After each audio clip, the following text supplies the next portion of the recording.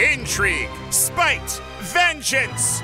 Yes, it's the 81st Golden Globe Awards, starring Taylor Swift. Wait, where the hell did she go? It must be quite unfamiliar to her to not win everything. It's a new award at the Golden Globes. Cinematic and box office achievement. Taylor's Eras Tour was up for it, but the award went to, Barbie.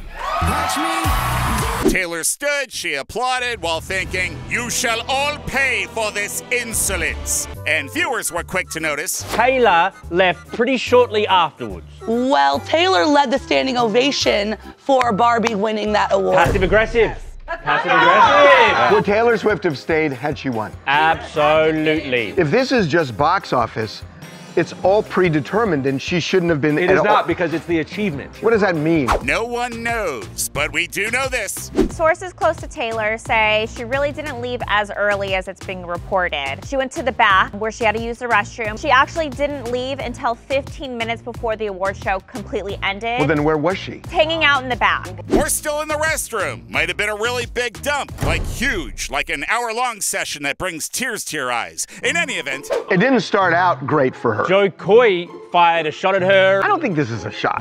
no, Joe Coy was comparing the NFL to the Golden Globes and said, On the Golden Globes, we have fewer camera shots of Taylor Swift. I swear. There's just more to go to here.